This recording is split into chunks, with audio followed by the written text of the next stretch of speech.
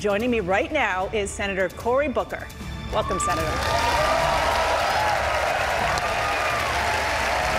Welcome. Anna, thank you very much. Thank you. Great to see you. Great to see you. Hello, everybody. You've talked about your brother's child, and you have said that your brother's child is a trans activist. How has that shaped your views on this topic? Well, I have to express a little frustration sometimes where people evolve on issues because suddenly they visit upon their own lives and they say, well, when I found out that I had a LGBTQ child, suddenly I became in favor of these issues. If we wait for our empathy to expand in that way, we will never get to being the nation of liberty and justice for all. You know, if you're a man and you see assaults on the rights of not just women, but the rights of people to control their own body, you shouldn't say, because I have a wife or a daughter. No, you are a human being. You have a body. You should be able to understand, as King said, that injustice anywhere is a threat to justice everywhere. And so my views have not evolved because of family members. They've evolved because Bayard Rustin and James Baldwin, proud gay Americans, stood for my rights.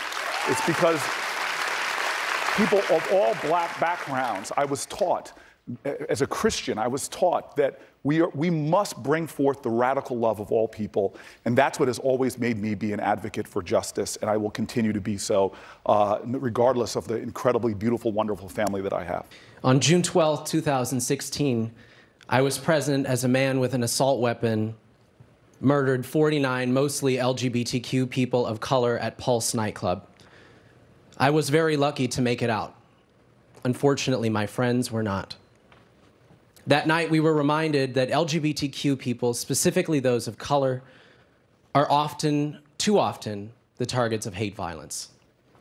With the rise of violence against trans women of color, how will you ensure that law enforcement is equipped to treat marginalized victims of crime with dignity and respect?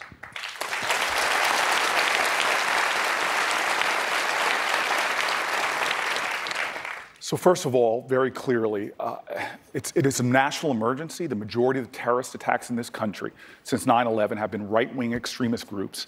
The majority of them have been white supremacist and hate groups.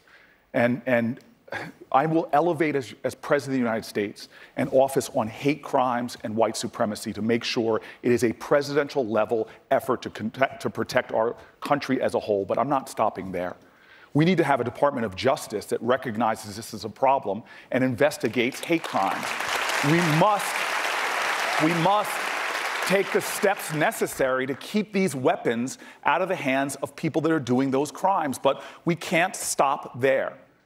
30% of LGBTQ youth, 30% have reported missing school in the last month because of fears for their physical safety. We live in a country where we still see regular, everyday violence and intimidation and bullying against Americans because of who they are. And so, number one, I am going to appoint a Secretary of Education, first of all, that sees the dignity and the worth and the value of every one of our children. And I will have a Department of Education that takes the steps necessary to protect all children in America. Thank you, Senator. I want to get straight to Gavin Grimm, a 20-year-old transgender activist. Gavin.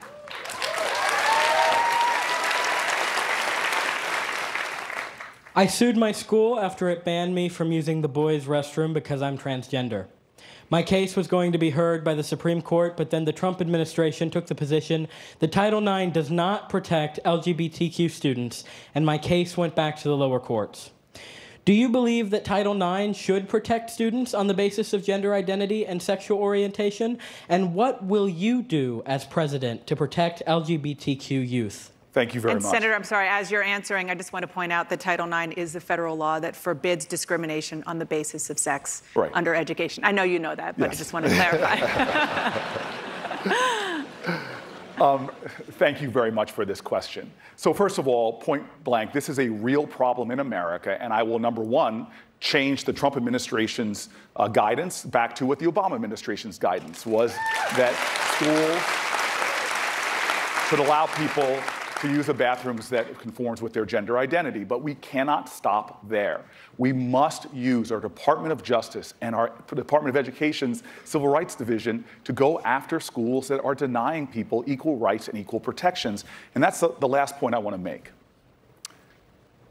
Again, this is very personal to me because there was a time that people used every excuse possible to deny rights to women in this country, to minorities in this country.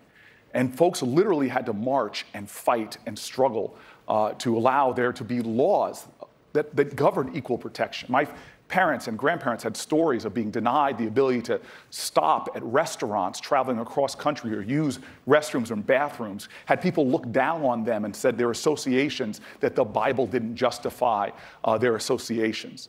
We as a society now reject that kind of bigotry and hate.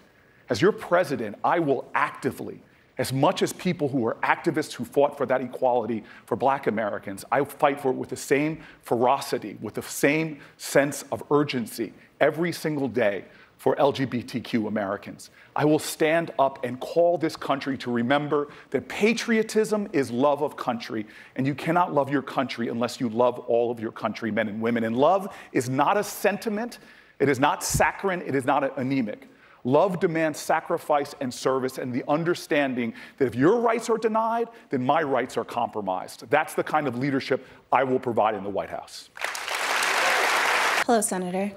I worked as a health educator providing HIV education and screenings at an LGBT center.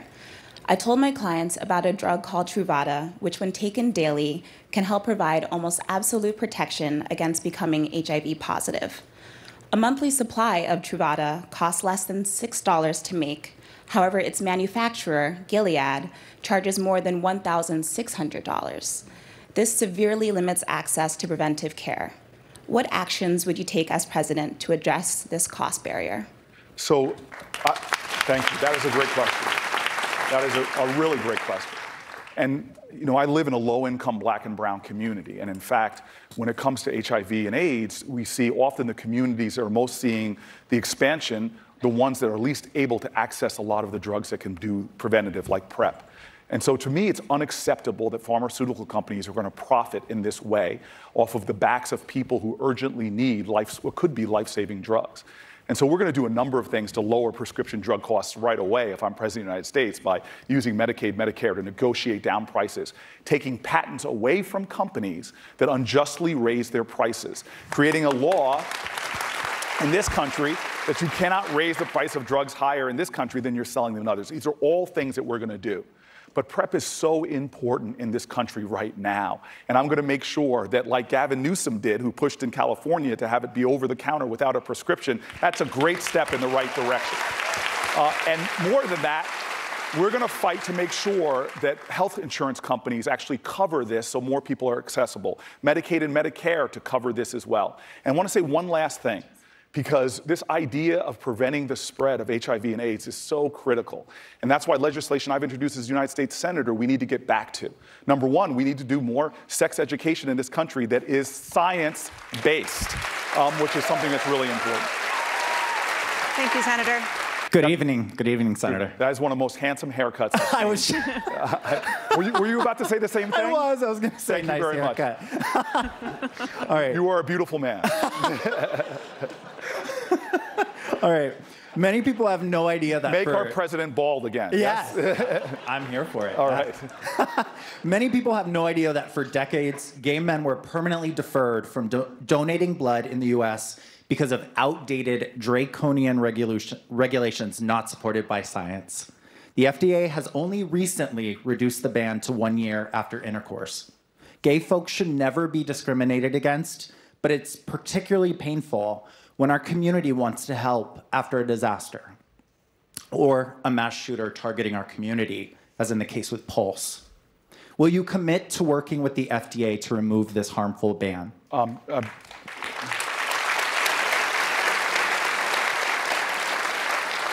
Two words, absolutely yes. And one statement. You know, when you're president of the United States, you have to set the tone and the temperature. We should be using our platforms, the new generation of presidents. We see a president every day that's using his platforms in unorthodox ways to demean, to degrade, to put misinformation and outright lies. If I am your president, as the first ex-gener in that office ever, I'm going to be using my platforms every day to dispel ignorances, to challenge people to have a more courageous empathy, to create a more revival of civic grace. That's why even on this campaign, I've gone out and been tested for HIV, trying to get rid of the kind of stigmas that still undermine this society. We have a whole lot of truth-telling to do in this country, and we've got a lot of work to do to pull out of the shadows people who are often relegated, their struggles, their injustices.